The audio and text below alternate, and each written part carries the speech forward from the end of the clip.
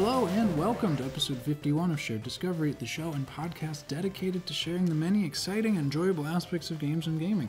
I'm your host, Victor, and today I am joined once again by my co-host, Ron, but I also have it in the notes here that today we're called the Gamers Roundup. The Gamers Roundup. Okay, that's what we're doing today. Welcome to the Gamers Roundup, actually. That's and if you're confused where that comes from, that's because we're doing an AI episode. Yay, AI. So I gave AI, ChatGPT 3.5, a prompt, and that's what we're talking about today. We haven't talked about this before the show, so we're just going to roll with it. But see what it's got for us. Yeah, they don't have an intro in here. I don't think they have a normal... No, they don't have an intro segment, so we'll go through our normal one. They have like a read-off that we could do, but I want to know what games you've been playing lately, like normal. Yeah. Round me up. So recently I finished Metal Gear Solid 5, and I'm pretty close to finishing Metal Gear Solid. And in the interim, just kind of reading a bit lately. Nice. You know, trying to hit the books, but... Yeah, sticking to those. Really satisfying games to finish. Nice. And really thoughtful, you know. Lots to say about lots of things, as is Metal Gear. Check out our Shared Discoveries episode for that. We dived pretty deep into that. Oh, yeah. I think so. What about yourself, Victor? What have you been playing? Still playing WoW. Shocking, no WoW. Wow. I'm currently doing a challenge. The server I'm on, they have challenge runs you can do starting at level 1, and I'm doing, it's called Resolute. So it shrinks down the XP, so you can have no XP modifiers. It's just regular 1 times rate, no boosts, nothing. But if you get to the end, you get a special mount. So that's a challenge I've been doing, and it's as part of the research as we talked about a couple weeks ago, for prepping for Warcraft D&D. Of course. I'm like, have I been playing anything else? Do you count AFK RuneScape as playing the game? I would count that. Because it's always on. Do I play Cookie Clicker? I would think so. Fair. I do have to move the character. Yeah, and you have to make the decision to keep going or to stop. True. So I've been playing RuneScape in the background. I have the goal of getting to combat level 100. I don't want to train it by myself. So there are these sand crabs that they do basically no damage, have low defenses, and you can stand in the middle of groups of them and they'll just attack you and you'll auto-retaliate. And once every 10 minutes, your aggro rate will decrease and they won't attack you anymore. So you run off screen, wand back in, and continue. So that's what I've been doing because I don't want to train these stats. I'm up to level 95, getting there. Started at 73, so killing a lot of crabs. So I've been playing RuneScape, if anyone cares. Do I even care? I don't know. It's a thing to do. Numbers go up, right? Yeah, that's what it's all about. But before we get into this episode of the Gamers Roundup, make sure you check us out at gamersroundup@gmail.com. Is that a real thing? It's not a real thing.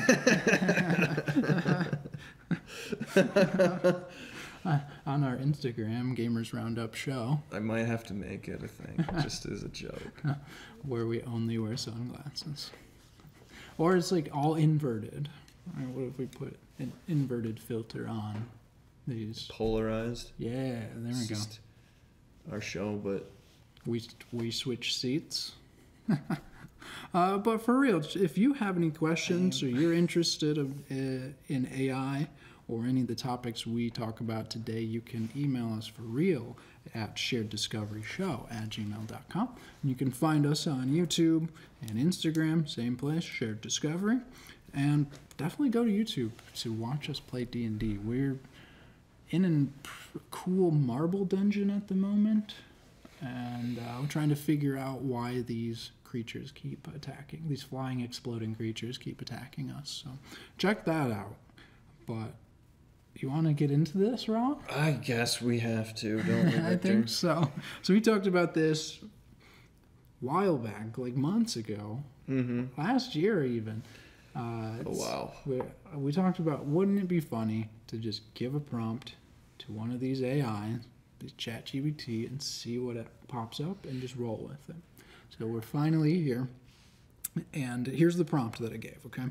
So write me show notes for a 1-hour gaming podcast. The content of those notes is about current gaming stories on April 22nd, 2024 for 2 co-hosts. So out of that prompt, generated it, and that's where it came up with the podcast title of the Gamers Roundup. And the title of the episode is April 22nd, 2024 Gaming News Update. Very appealing title there, Ron. Gaming news update. So that's what we're doing. We're doing some gaming news updates. It got some segments for us, and it even gave us a couple of host names. So here's the 2 co-hosts that we're going to be for the episode. You pick one. I'll read through these, and then you pick one, and I'll read the other. So first up, we have Alex, the tech-savvy gamer with a knack for analyzing industry trends and exploring gaming innovation. We also have Sarah. You heard that right. Sarah, the passionate gamer who loves diving deep to game lore and discussing the latest releases with fellow enthusiasts. Well, obviously, since I'm the least cynical of the 2, and I enjoy discussing new releases all the time, I should be Sarah, right? You're going to be Sarah for this episode? I'll be Sarah for this episode if you would like to be Alex. I can be Alex for this episode. Are you less cynical? No. Is that a true statement? How do you measure? We're already lying at the beginning. I don't know. That's a close race between the 2 of us. Very close. But I do think Sarah really relates to you. You know, you like to deep dive into the game lore. We had that whole episode of Metal Gear Solid. True. I'm very passionate about games and gaming as like being legitimate, form of expression. And the lore is wonderful. I do like industry trends. I do love my statistics. But I wouldn't say I'm tech savvy. But we won't actually use these names. I just thought it was funny. I didn't expect for the AI to create hosts. Yeah. That's so interesting. It is weird. It's like it made its whole own world. It really did. Yeah. It like gave us personalities and everything. Like we wouldn't have people for this. But anyway, yeah. Okay, so... Oh, here's the intro that it gave for us. So I'll read off the Gamers Roundup intro. Welcome back to Gamers Roundup. In this episode, Alex and Sarah dive into the latest gaming stories making waves on April 22nd, 2024. From exciting announcements to unexpected developments, they've got all the updates you need. It's very YouTuber face. You know what I mean? Like YouTuber, like clickbait article. Clickbaity, yeah. You know, like they scanned all of the articles you get on Google. What's the most hook that you can put into an intro? Boom. Making waves. Seriously. So let's make waves with this first segment. Let's make some waves. Actually, everyone knows this first segment because we've been doing the Gamers Roundup for years. So y'all love it. Y'all know it. We're back with Hot Topics. I'm so confused. Hot Topics, segment 1. Okay. You want to talk about the VR breakthrough? VR. Woo. Something about the latest advancements in virtual reality technology. Do you know any advancements in VR technology? As the tech-savvy co-host here, who has definitely used VR more than one time, I do actually know about this very, very lightly. But there's a new... I actually don't know how new this is because the AI is a little outdated, but there's a thing called haptic feedback. And it's supposedly going to revolutionize VR to make it even more immersive. Oh. And so this haptic feedback, from being the tech-savvy host, it's really interesting. So what I saw is there's like a claw glove that gets onto all of your extremities, so you can feel even more the sensations as it comes through. So like has resistances and stuff. Yeah. Like, say you're touching an apple, it'll like stop your hand from closing completely. Yeah, it's really interesting. So having done a lot of research on this, I think this is going to expand VR even further past Totally, because where it is. I personally think that was a big problem with VR is that it doesn't have a lot of haptic feedback, so you're just flailing around the room. You can hurt yourself, and also it kind of makes you sick when you use it because of the dissonance. Yeah. But with more feedback, I feel like it'd be easier. And I'm really interesting to try these setups, right? Because I had a really nauseating experience with VR the first time I used it. Oh yeah. That's pretty common. Most nauseous I've been. Yeah. I got really lightheaded, but it was so much fun. Such a fun experience. It was sword and sorcery. I've heard good things about this. Where you're just a wizard and enemies are coming at you. There's weapons and stuff spread around. On one hand, you got magic wheel. You can combine your magics. And then with this wheel, one of them's the force. So you can just grab things. So I was just grabbing dudes and hitting them like by the leg and just hitting other guys with them. And then you can pick up swords in the other, and it feels really good. The mechanics are really good. So I'm wondering if this haptic feedback can help ground me so I don't lose my sense of where I am. Because that, I think, is what led to that nausea, that lightheadedness, that nausea is it felt cool, but I wasn't grounded.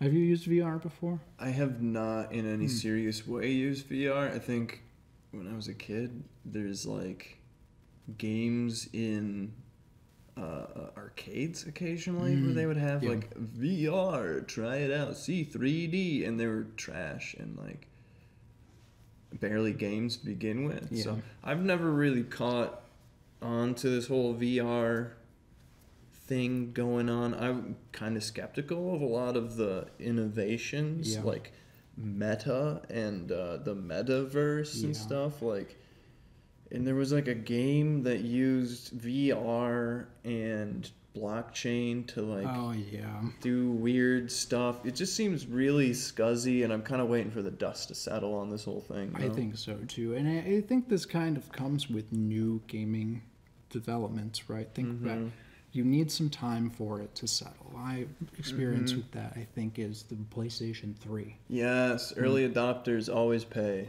They always pay. And when that thing came out, like 1,100, 1,200, 1,000, like scalpers were charging like crazy on that thing. Crazy. And you see that happen more and more with consoles and games that can be scalped. It's like... So give it time to settle. And after it's settled, it's going for $400 to $600, right? Give it time to settle, see what the hardware can do, see what niche it fills, and that's how I felt for VR for the longest time, because those setups are expensive. Oh yeah, and there are some. Even in the beginning, there were some cheaper setups. I think there was one that you could use with your phone and stuff, and who knows how those work, but I personally don't have the money to like try all these different VR systems, and so I'm going to let time figure it out. Yeah, right? Time bring the price down, and then maybe with this haptic feedback, it'll make it even more appealing, because now I'm not vomiting my guts out trying to play Half-Life Alyx. Yeah, because the developers will always take something good and take it too far. Of like, you need to live in VR. No. I need to have a fun, goofy wizard experience. Yeah, I'm already living. Yeah. I don't need to do it on top of my life, too. This isn't the Matrix. Well. Don't go that far. Yeah, hold on. Hold on. Wait. We have a theory section later. Later. So yeah, I thought that was, really interesting to development for VR, and we'll see how well that it gets implemented into the mainstream. Sweet. Up next, what do we got next in Hot Topics? The rise of indie gems. We will now proceed to highlight the growing popularity of indie games, spotlighting recent releases that have captured the attention of gamers and critics alike. I feel like this is one of the topics that are a little out of date. It is a little out of date because I think the indie rise is already here. It's happening. It's happened. Yeah. Like, we're in it. Hades, Power World, Kenshi, Terraria was... Terraria, Minecraft. We're here. We're doing the thing. Here. Like, I'm seeing more and more, like, AAA games, like, just being empty, hollow, like, fun boxes. Yeah. Like, they're nothing more than a diorama, whereas, like, all these indie games that are coming out have the depth I'm looking for. Like, Cooking Mama, you know, or Lovers in a Dangerous Space-Time. I love that one. I haven't heard of Cooking Mama. You cook with Mama. Like, I love it. It was like a Nintendo thing, but a third-party Nintendo game or whatever. So, like, okay, technically an indie game, an indie studio that was bought by Nintendo. I still count it. They're not AAA. Yeah. So, I feel it's close. I count that. Yeah. Single A, is that a thing? I don't know. B tier game. B tier, yeah, like double A. But still, there's a huge like gap in that area, that middle ground, right, between like the AAA and then outright horrible. There's a gap here. It's a niche, and it's being filled by indie games, and I love it. I love that it's being filled too, and I love that more and more people are becoming accepting of indie games because we're losing trust in AAA developers. About time. About time. They're just trying to milk us for loot boxes. Whales. They call us whales. That's an insult. I'm not a whale. I'm not that big. I don't have I don't have that much storage for money. And I can't fill it all with money. Come on. And so I think this one is out of date, but it's still on target. Here. It's still on target because indie games are here. Yeah. Look at the recent success of Power World. Right? 20 million copies sold. Ridiculous. And people want games that are fun, that aren't held to the standards of a board, a committee to make us money, right? Investors, they don't want to hold to these standards. So people are turning more and more to indie games because these indie games prioritize fun. The thing we're here for. The thing we're here for. We're here, exactly. That was Power World's whole thing. We don't have a story. It's very loose. We have journals, whatever, but everything you do is fun.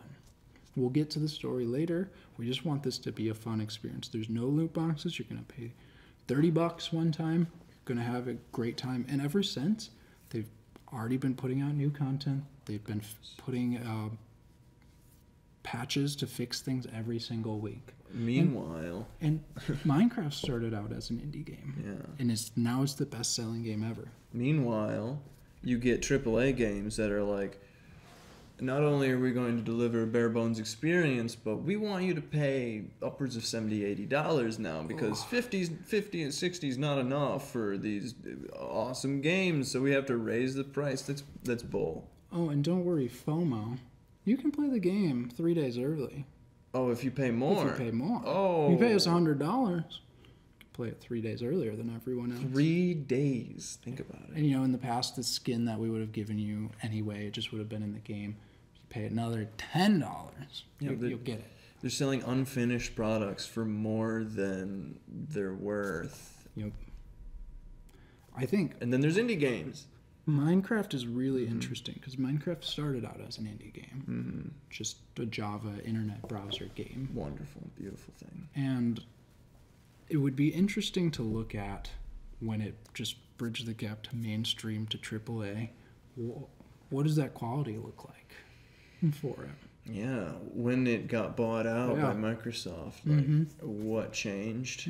And from what I understand, they've done a good job of keeping the spirit of things, but yeah, is it still an indie game? Right. I don't think it fits that bill anymore, but is there a change between the design philosophy of the game now that it's not? Now that it's moved out of that indie space? Don't know. Hard to say. Only time will tell. But so that is the raw.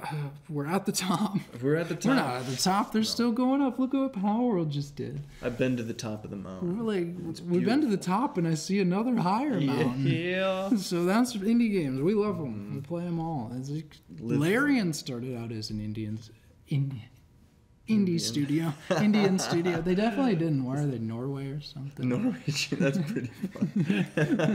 That'd be fun though. So, but they started out as an indie company. Yeah. Look where they are now, and they still have those philosophy behind them of like you're going to pay one time for this core experience. Yeah. I think that's, to me, that's what sets apart the indie space, is the mindset of why you make a game. So, up next in Hot Topics, we have gaming and mental health. Okay, taking a turn for the more serious here. It's all serious. It's video games. It's You all can't have serious. fun. It's all serious. There's no fun in video games. Isn't that fun? Come on. But I did like this topic. I like that this included this because, honestly, this is always a hot topic. This has been a hot topic since video games came out. Yeah, In the early they're days. always trying to pin gun violence on video games. And it's like, No. no, No. no. So this section Yeah. is looking at where do gaming and mental health overlap, right? And what initiatives in the community are there to bring attention to mental health and gamers, right? And so my thought process in this is the media for a long time has like demonized games as these things that, okay, you're going to ruin your lives. You're not going to do anything else. They're not healthy. They're addicting. They're addicting. You're going to be a mass shooter. You're going to be more violent. But what we've seen, as we've done these episodes, is that one of the number one reasons people play video games is stress relief. Just to get away from the violence. Yeah. And away from the pressures of the world. Exactly. It's escapism. Just like why do people read books or watch movies, right? Exactly. And so to me, I think it's important to reframe and say, well, there are 3 billion gamers in the world. 3 billion minimum, right? Minimum. That's going up every day, right? Minimum gamers in the world that mostly are playing for stress relief. And as part of this process, we know stress relief lowers blood pressure, helps them, improves other parts of their lives if they have a way to decompress. And you're also getting practical skills when you play games too, like coordination, reaction, like deep thinking, things we've talked about in episode 2 of the podcast. Episode 2, go check it out. Check it out. Reasons to play games. So good. And so, and what psychological research says is that violent video games don't cause violence. They make people more Probably aware of violence. more aware of violence, but also like less likely to react to it. Oh, interesting. Right, so they become more okay with it, and so that's the difference. It doesn't cause violence, but it makes you more admissible to. That's not the word, but you know what I mean. You know, so they're like, yeah, that's normal. It normalizes it. That's what I mean. It normalizes violence, but I feel like that's not unique to video games. Exactly. Just watch the news. Literally, I feel like the news, and that's something Metal Gear Solid references a lot. Is like. The news is constantly pushing like ideas and agendas and violence, and the world is violent, and they only focus on like negative stories and stuff like that. But like, what if we focused on like more positive things, like the stress relief, right? There's stress and anxiety. It comes from everywhere in the world, and it destroys you at a genetic, like a foundational level. Oh yeah, stress literally tears down your DNA strands. And I feel like if we're going to get at the topic of violence, then we should talk about violence in the culture. Because, art is informed by and informs the culture. So it's a feedback loop. And here's the thing, too. Like, I like this comparison to the news, right? What benefits does the news have? You become more knowledgeable of the world around you, more awareness, but also that violence, you become more exposed to how violent Awareness things can goes be. up, but Awareness. stress also goes up, right? What happens with games? Like stress Goes goes down. down. And awareness can go up. It can go up, but it's not generally going to stay the same, right? Exactly. So if we're putting it on purely, we know decreasing stress is important for so many things: relationships, physical health, mental health, emotional Everything. health. Yes. Maybe don't watch the news. Play video games. Wow. We're taking shots at But the the other real TV. the real answer is limiting it, right? Yeah. Because what they find is that most they're like, well, addiction. You're gonna play 8 hours a day. Blah, blah, blah. Majority of gamers Don't are do like middle 30s males that play an hour a day on average, 8 hours a week, which equates to just over an hour a day. And that tracks because I myself like variety. A lot of people I know like variety. They're not going to just play the game continuously. They're going to be like, oh, I'll watch an episode of my show. I'll play some game. Oh, my buddy called. I'll chat with him, you know? And it's just another form of entertainment to break up the day and de-stress. It doesn't have to be an addiction. It's everything in moderation, even moderation. Exactly. Just take care of yourself. Exactly. Please. I think that's a good point to end on for hot topics. Heck yeah. Just take care of yourselves. Yeah. I like those. I feel like the AI These were good points. had some good I like that. ideas. Well, let's head into the next section. Let's go deeper. Let's into go the deeper. jungle. Yes. So, up next we have game releases. This one. Segment 2. Segment 2, game releases. So, what are we going to do, Ron? It says here that we're going to return to Rapture, Victor. What is Rapture, Ron? Oh boy, have I got news for you. There's an exciting upcoming release for the remastered edition of BioShock. Upcoming? Yeah, five or 6 years ago upcoming. What? Oh, wow, we should talk about BioShock. And its iconic underwater city of Rapture. What? Rapture's underwater? Boy, howdy. How to get there? Some crazy megalomaniacal rich man built it at the bottom of the sea in secret somehow. Spoilers. Is that a spoiler? Okay, we can't get into the semantics about the definition of a spoiler. Okay, let's not do that. That's So this one is really off track AI because seriously, where are you going? the BioShock Remastered Edition came out years ago.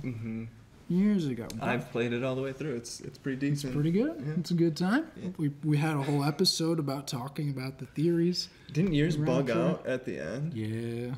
So my hard drive burnt out. Oh, that's what it was.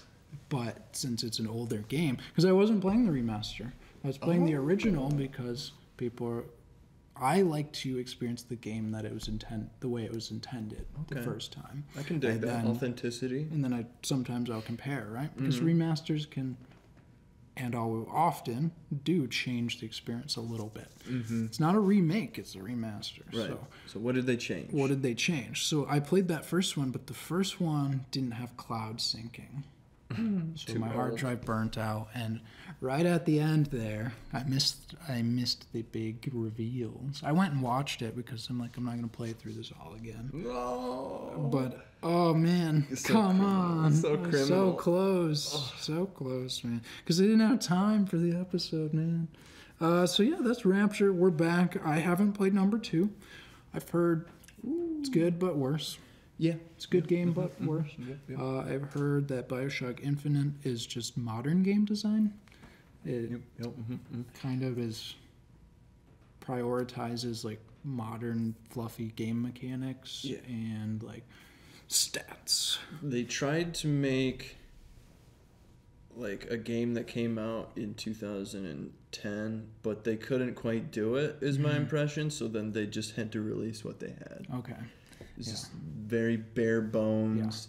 Some people say they like the combat, but like I've heard the combat that's where I'm coming from with like the modern approach. Like the combat feels modernized, faster, and so that's what I've heard is bigger arenas. Really good about that game. Yeah, but it's just more BioShock. More BioShock. And like in the sky though. In the story, I feel like kind of it's good, but it's not like involved. A lot of BioShock is critiquing sort of like, you have choice in games, but do you have choice in games? But then it falls victim to no, you don't have choice in games, and this is actually a very linear experience, and every choice you make has no bearing on the ending. Yeah. That makes sense. Yeah, that was like the core tenet of the first game. Right, and it like kind of lies to you. Even in the first game, it's like the lie though is part of the twist, where they're like, "Oh, you didn't have control this whole time, and you're always being controlled by someone else." In BioShock Infinite, it's sort of like you don't have control, but like you can still make choices, but those don't mean anything, and you're always going to the same place. No matter what. It's interesting too, because that kind of is when you get the joke, is it worth creating that experience all over again? And like communicating that message again?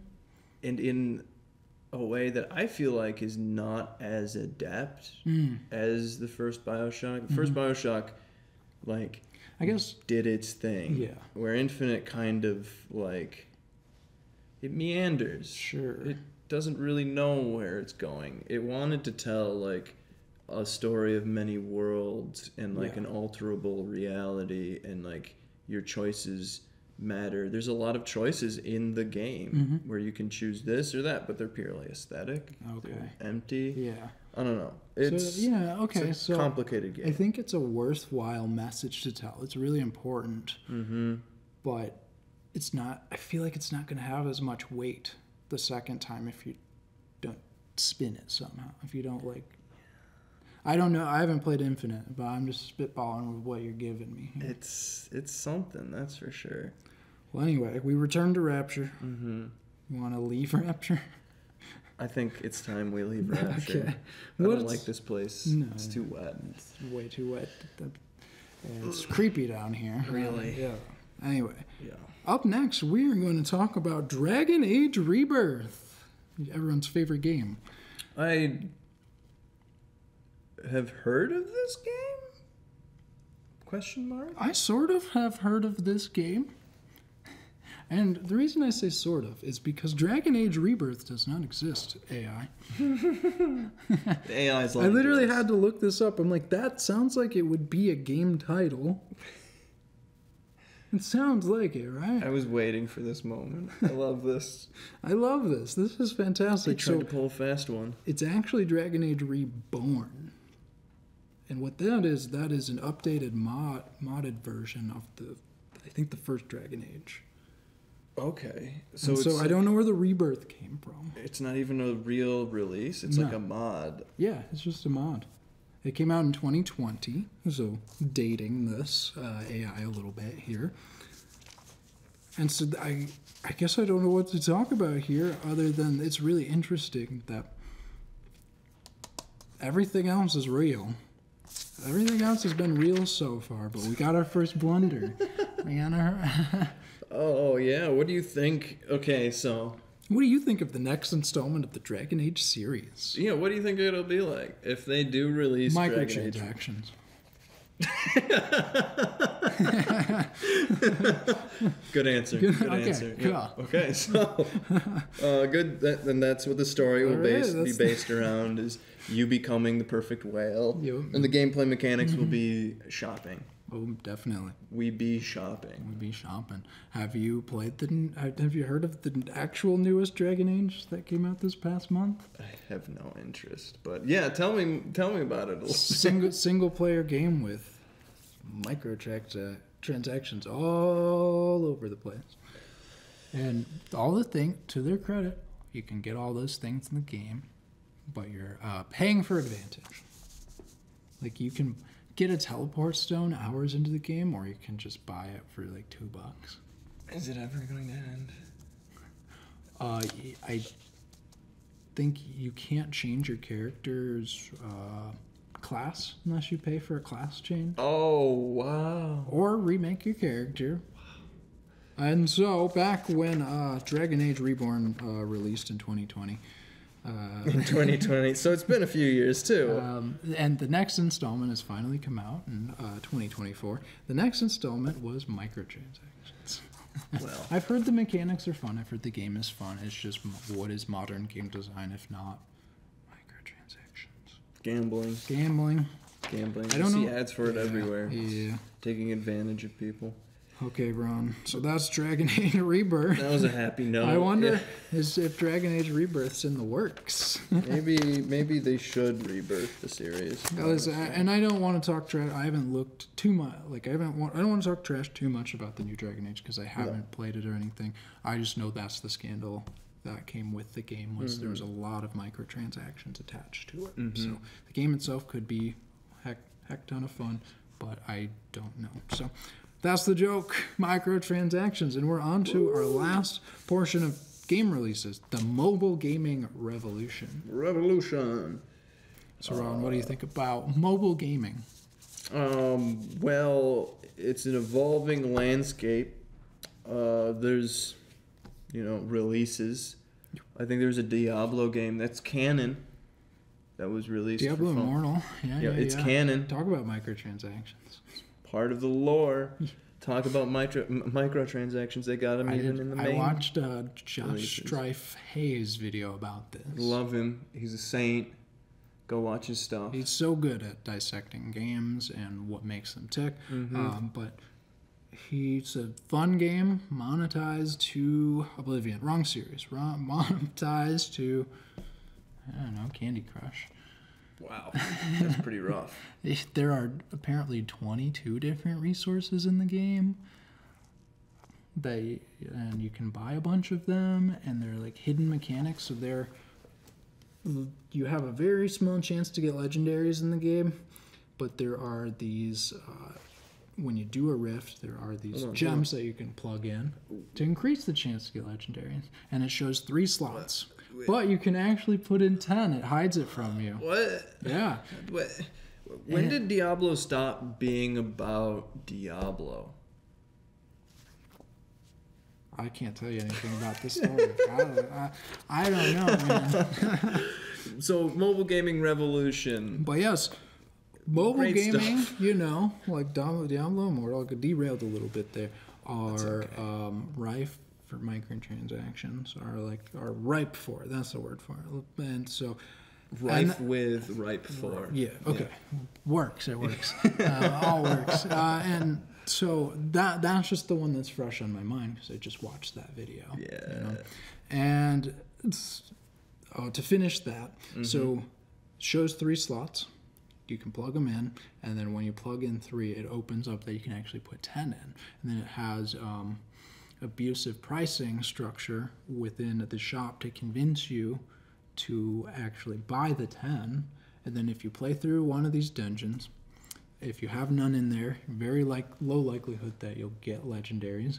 But if you put all 10 in, one on his stream donated so he could, there's just raining legendaries, literally pouring out.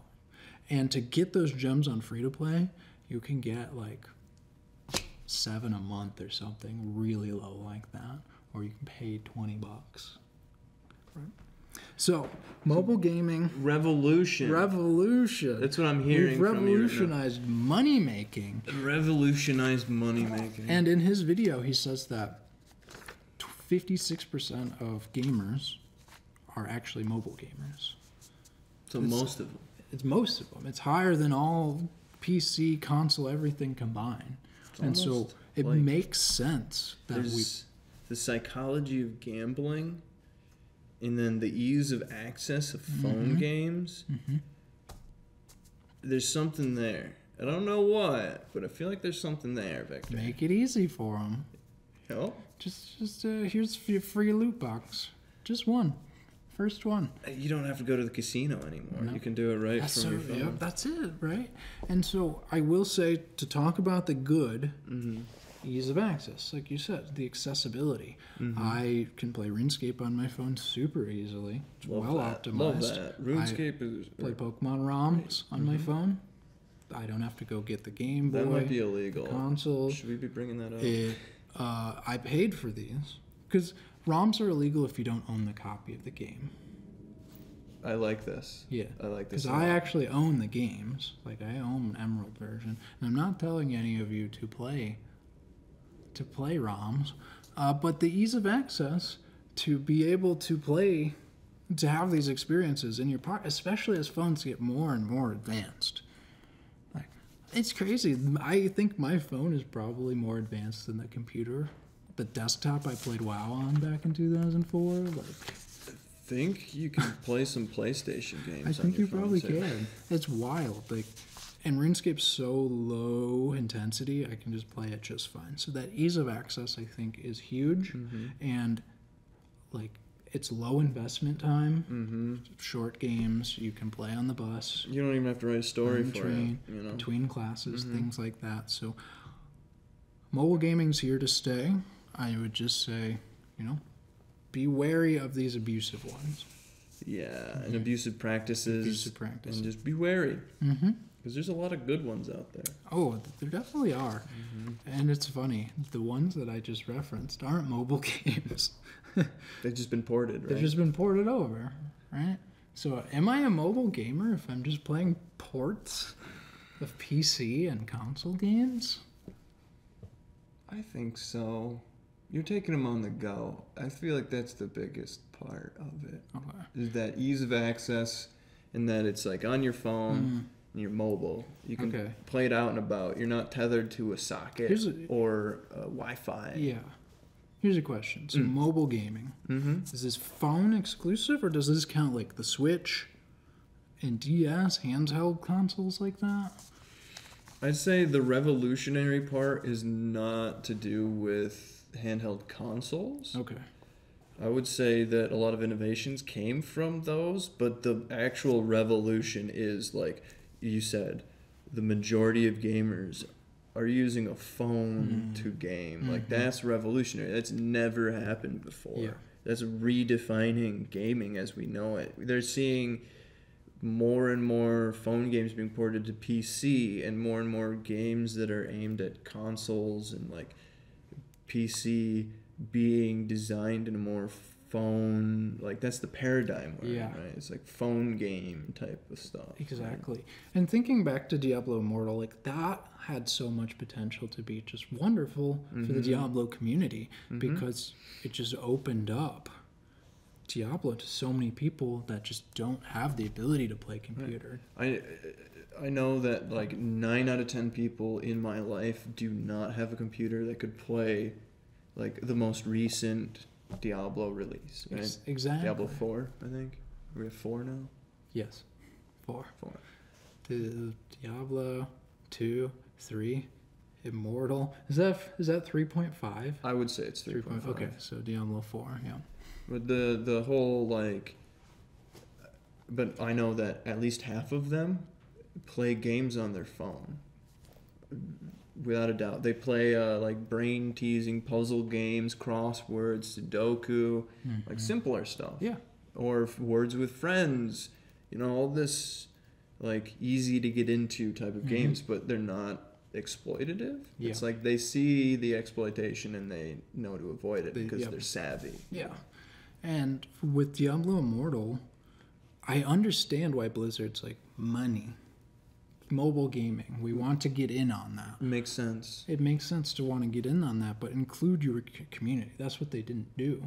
Because when they revealed it, there's the infamous BlizzCon interview where the guy said, okay, so do you have plans of porting this to PC? And the guy goes, I can't remember his name. Jalen Brack, right? Something like that. He goes, well, you all have phones, don't you? So dismissive. So condescending.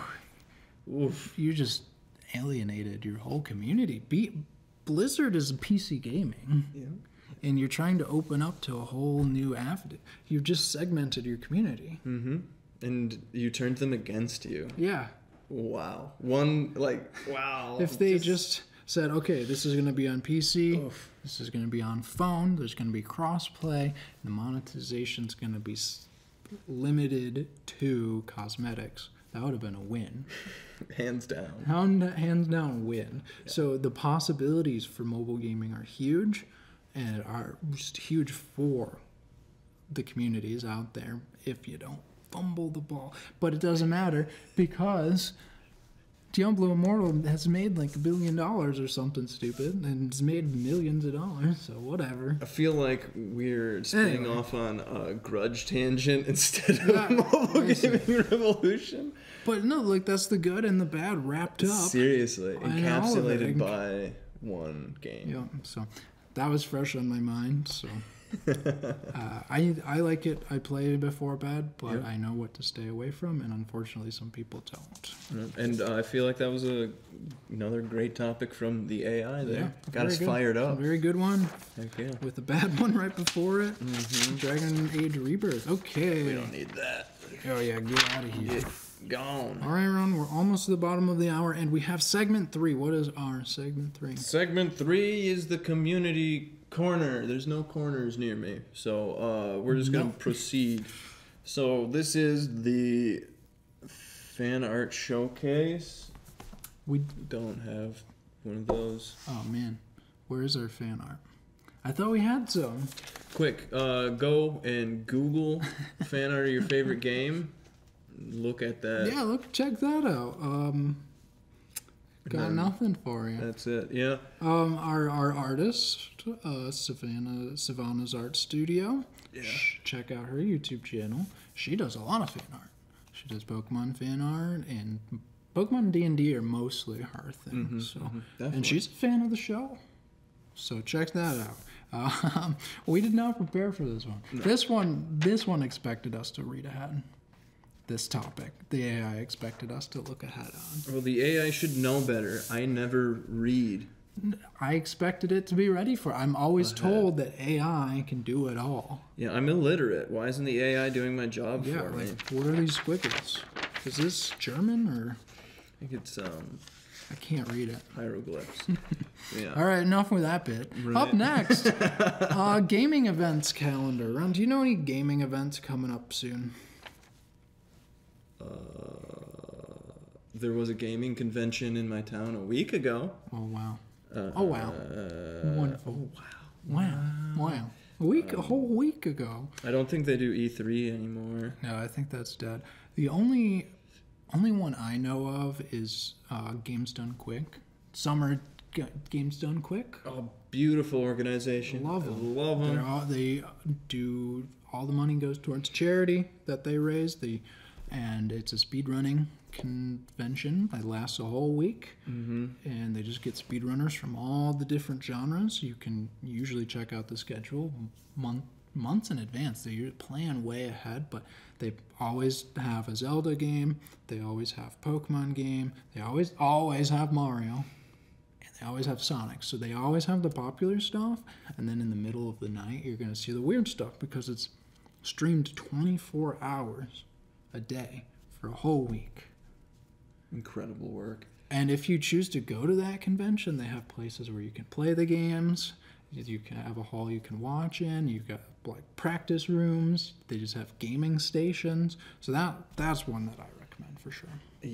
I couldn't have said it better. Yeah, I recommend it too. Check them out. Heavy recommend.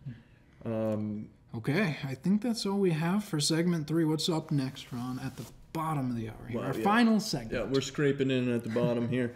And this is going to be our... we should do this as a regular update for our episodes. I think so. Esports update. All right. I think so. Yes. This describes us perfectly. This describes Alex and Sarah perfectly. Esports. We're esports commentators. We're esports enjoyers, but we're mostly Overwatch players. This is a lie that the AI has constructed. It's definitely AI did construct this for us, and it wanted us to look at the Overwatch League finals, recap those, but I don't really have an interest in that. No. I'm sure it was great. They also want us to look at the Dota 2 International. Like preview the teams.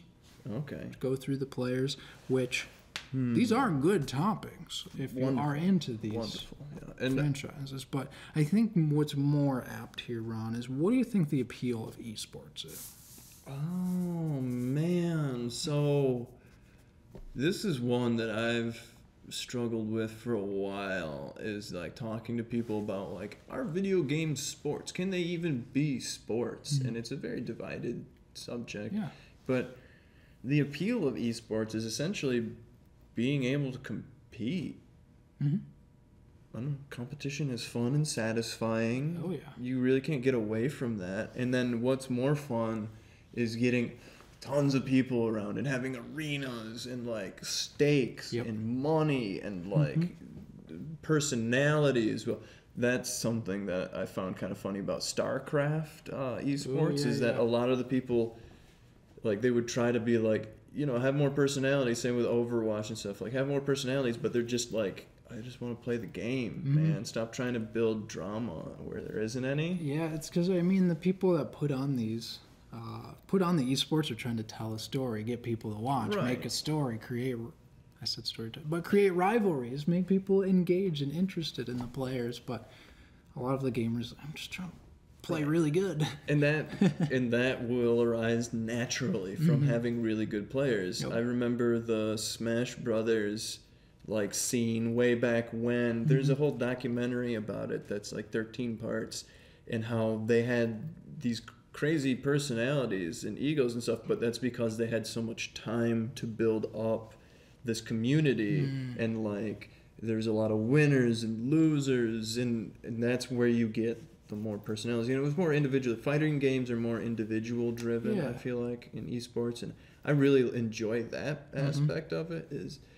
And I feel like the team sports kind of get away from having personalities and like big egos, because you're on a team. You gotta just work together to do the thing to beat the other side. Yeah, you have a big ego, you lose the match, you're not going to be invited back, right? Like, if you lose, because there's thousands of dollars on the line for these professional players. Right. And a big thing too, I think people say, no, they're not sports, because there's the physicality aspect to what we think of as sports. But to me, this level of gaming is very physical. Very physical. Can you react that quickly? Right.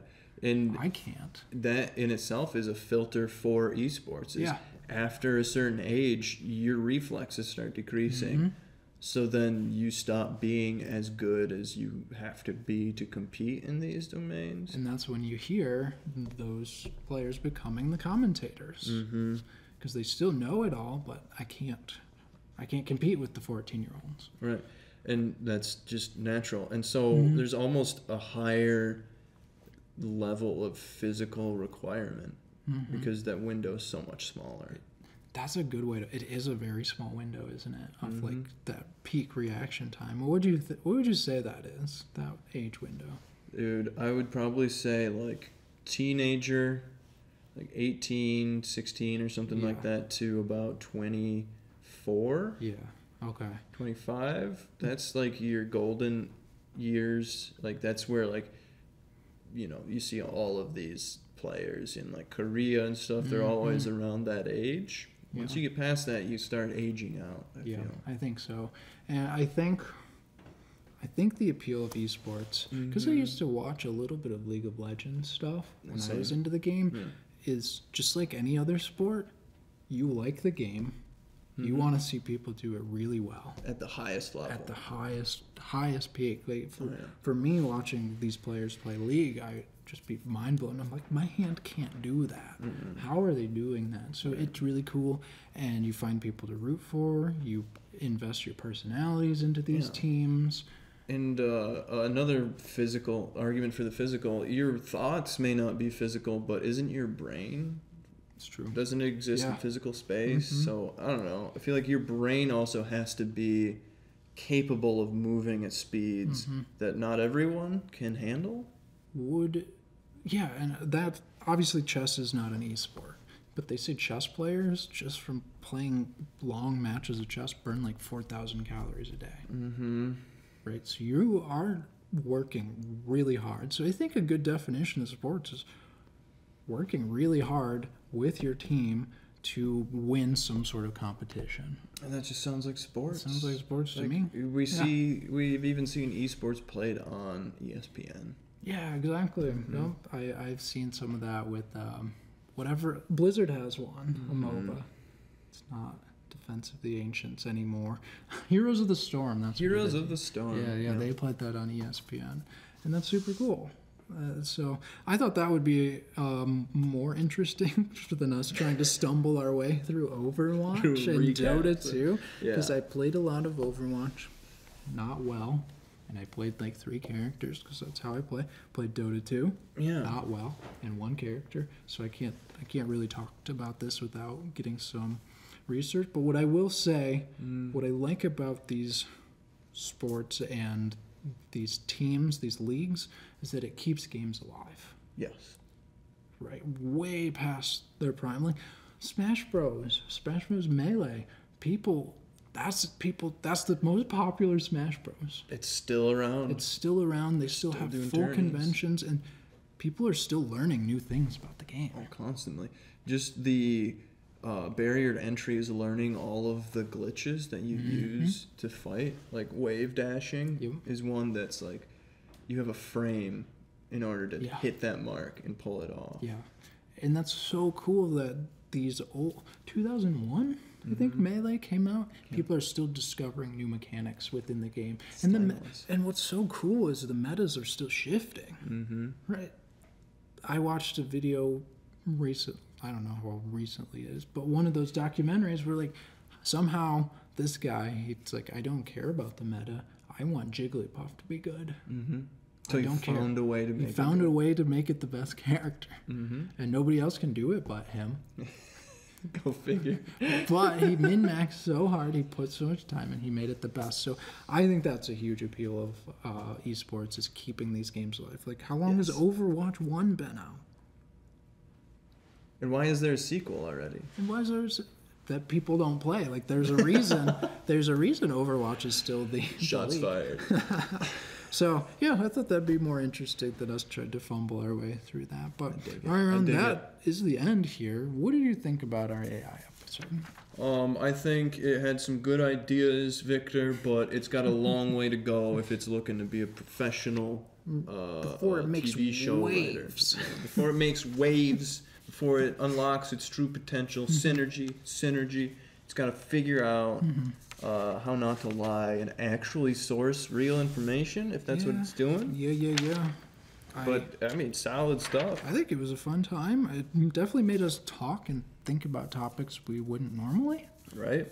And given me some, like, kernels of interest that we could maybe pursue. Oh, for sure. Like, I think doing a whole I'm actually interested in a whole esports episode. Like, what it is, what's why haven't we done one yet? Why haven't we done one? So I think that's what this has been good for, is ideas. Yeah. It can't do it for us, but it can give us these ideas. So yeah, that closes it out, bro. What was your favorite segment? Oh, man. I really liked the Return to Rapture. I don't know. I liked the...